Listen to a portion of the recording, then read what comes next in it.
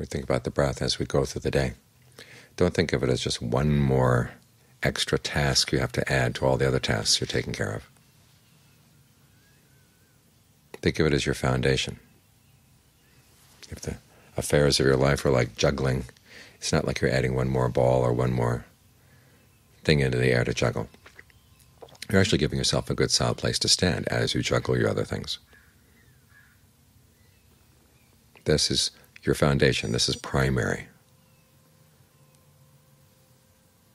And then from the spot, or from the standpoint of the breath, then you deal with other people, deal with what comes up in your own mind, take care of whatever duties you have in the course of the day. But the breath should be the context. It should be the envelope around all these things.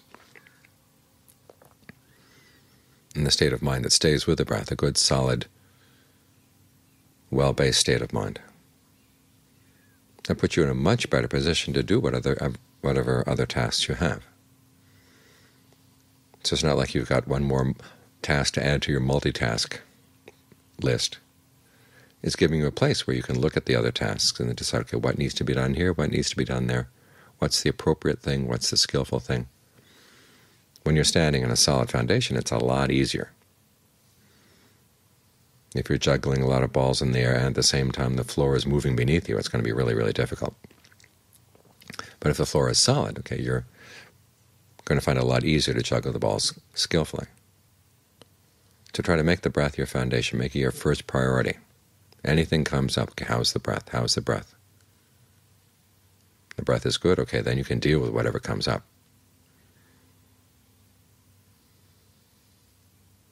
Because you've given yourself a good context, a good framework, a good solid place to stand. And that makes life a lot easier.